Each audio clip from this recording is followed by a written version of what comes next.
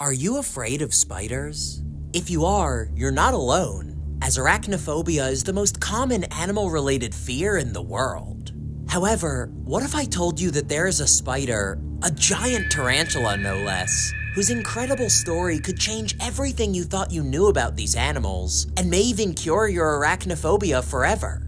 If this sounds far-fetched, just keep watching, because this is one spider that you need to see to believe. It's not hard to see why so many people fear spiders. Their spindly legs, giant venomous fangs, and creepy alien-like appearance make these arachnids hard for us to relate to. Not to mention downright terrifying if you come face to face with one unexpectedly. But ask yourself this, have you ever actually seen a spider try to hurt someone? The truth is, most people only fear these animals because they don't know what the spider in front of them will do next or if it can hurt them. And that's totally valid. But this really comes down to a misunderstanding of their behavior, and I think once you get to know them, you'll see that spiders are a lot different than how we imagine them. My name is Evan, and this is Harrison. We're twin brothers on a mission to help you become an insider in the natural world. Sharing the real-life stories of animals that many people fear is one of the biggest reasons we started this channel. And our target tonight is a spider so beautiful and unique that we believe that it could change the minds of even the most extreme arachnophobe, the purple bloom bird eater. These tarantulas are extremely rare, and since they only exist in the tropical dry forests of western Ecuador, finding one is no easy task. But luckily, we didn't have to take on this challenge alone. We're joined by some exceptionally talented wildlife educators and close friends who we'd been traveling the country with. But this whole mission would not have been possible without the help of our incredible guide and local expert, Juan de Dios Morales. Juan's breathtaking knowledge of the dry forest and special permissions to explore it gave us unprecedented access to places that almost no one else gets to see, and he guided us to a secret ridge where these giant spiders are rumored to live. As soon as we arrived, we realized that this was more than just a legend. We were seeing dozens of huge tarantulas on the move, but no sign of the elusive purple gem we were after. We spent hours scouring the mountainside to no avail, but just as we began reluctantly making our way back down the ridge, Rex called out that he spotted exactly what we were looking for tucked deep under a pile of rocks. They got purple.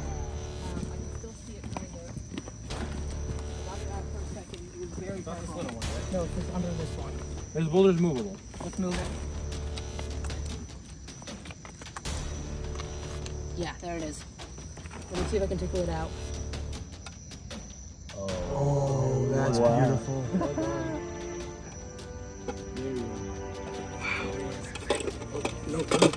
Is that rock?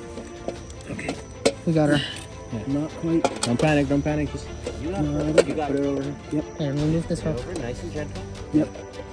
Nice and gentle. Don't Indeed. crush her. Indeed. Just scoop her up under the lid. Get her under the lid and just scoop it up. 1, 2, Got her. Got him. Yeah, there we go. Nice work, guys. Good team effort. Yeah. Let me make sure none of her legs are... Yeah, she's good. He's good. Excellent work, guys.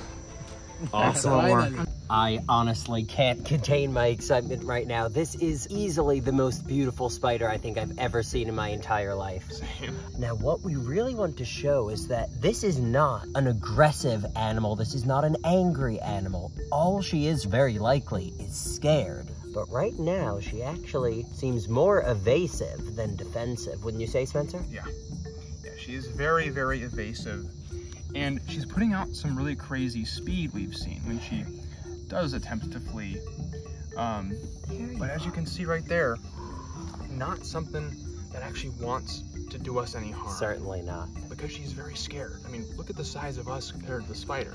Sure, I'll wager that's a pretty big spider, but to her, this might be a predation event.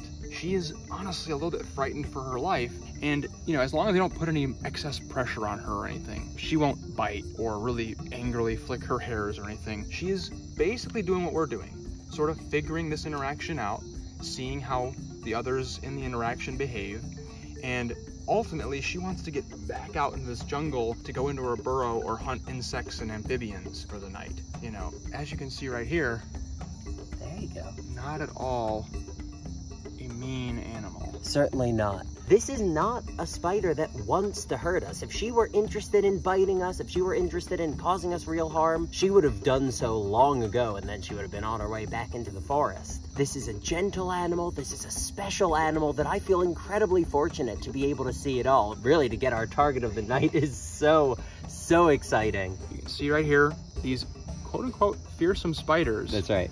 Are not monsters. No, in fact, they're beautiful animals, and as Spencer is fond of saying, they're just simple creatures trying to make their way in the universe, and we're gonna let her do exactly that. This is truly one of the most incredible experiences I've had on this trip and probably in my whole life. So, clearly we're excited about this tarantula, but I get the sense that us just nerding out about how gentle he is isn't gonna cut it if you're really afraid of spiders. If I had to guess, what you might be wondering is why?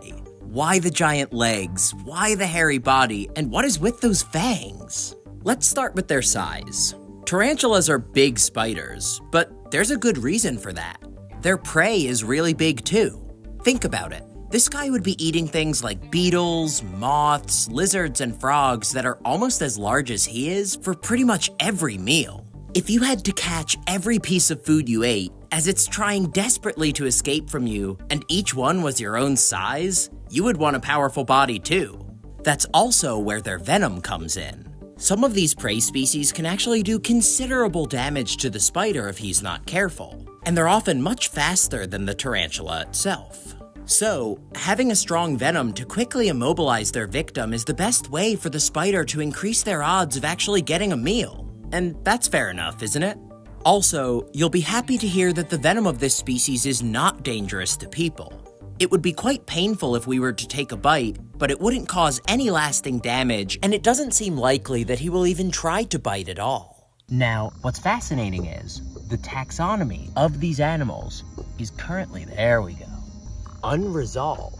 It's very hard to tell which species is which with tarantulas because there's not a lot of study, right, Rex? There's not. Many species of tarantulas around the world are undescribed, and they may have the same common name. For example, some may know this tarantula as the purple bloom, or the purple bloom bird eater, or the Ecuadorian bird eater. But there's a lot of different spider species called that, and most of them don't actually have a species name. So the work that we're doing here, bringing these tarantulas to the forefront, giving them some time in the spotlight, and actually trying to understand which individual species are out here is viable scientific work that needs to be done. And unfortunately, as we've talked about, tarantulas don't get a lot of appreciation, but you can't not be impressed with a spider this large, this gentle, and this absolutely stunning.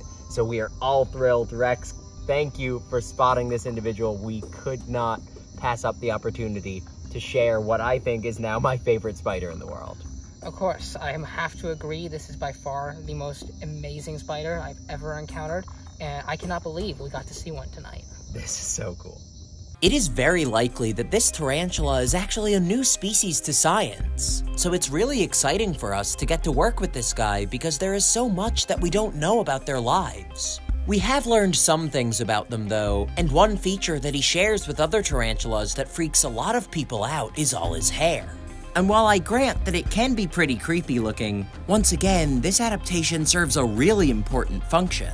These hairs aren't like ours at all. They're actually specialized sensory organs called setae, and they are the main tools that tarantulas use to understand the world around them. These spiders have relatively weak vision and hearing, but their sense of touch is incredibly powerful, and their setae allow them to sense even the tiniest vibrations on the ground or in the air, allowing tarantulas to track their prey, avoid predators, and find each other when it comes time to mate.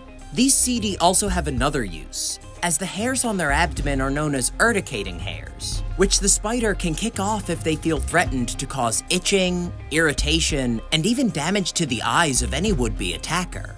The purple bloom's hairs give it some of the most beautiful coloration of any spider in the world, and even this feature has a vital purpose. Only the male purple blooms have this unforgettable pattern, and though we don't know exactly why they've evolved such striking colors, the leading hypothesis is that the females actually prefer to mate with the brightest purple males, in a display of what's known as sexual selection.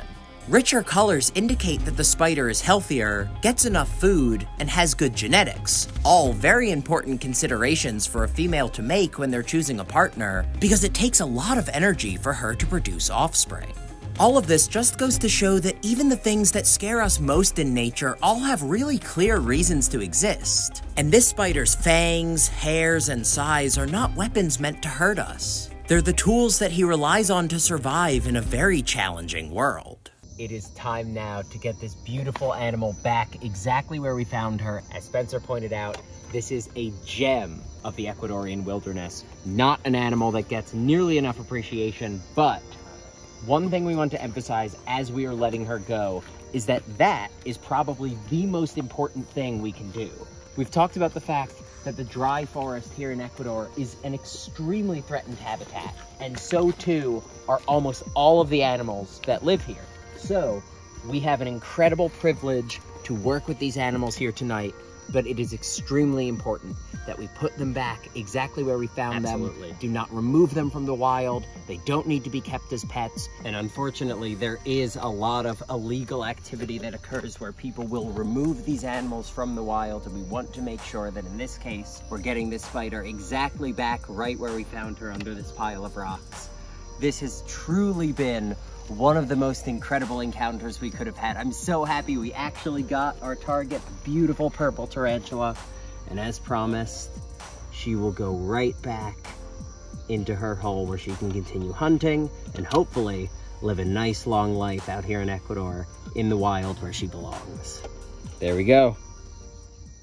Tarantulas are a hard group of animals to appreciate even among spiders. There's just something about their intimidating size and unfamiliar appearance that's tough for people to look past. In our experience, though, the key to getting over fear is understanding, because once you know why an animal looks the way it does and why it has certain features, it becomes a lot less sinister. These animals are just trying to make a living for themselves in the only way they know how, and in that respect, they're no different than us. It's this kind of insider understanding that can really help push past fear. And once you do, I bet you'll find that the world is a much more exciting and fascinating place to explore. And look, if you're still uneasy about spiders, I get it. Truly conquering a fear isn't necessarily something that happens in the span of a couple-minute video. But hopefully this can serve as a reminder that all animals, even the scary ones, are deserving of respect and appreciation, because the bottom line is that the world would be a lot worse off without them. If you want to continue exploring the dry forest and meet some of its strangest and coolest residents, check out this video where we get way off the beaten trail to find some incredible jungle creatures. And with that, we hope you enjoyed, and we'll see you in the next one. Have a look at this. Oh, it's fast. Hi, buddy. Or maybe not. Never mind. You can't have a look at it. It's gone. Never mind.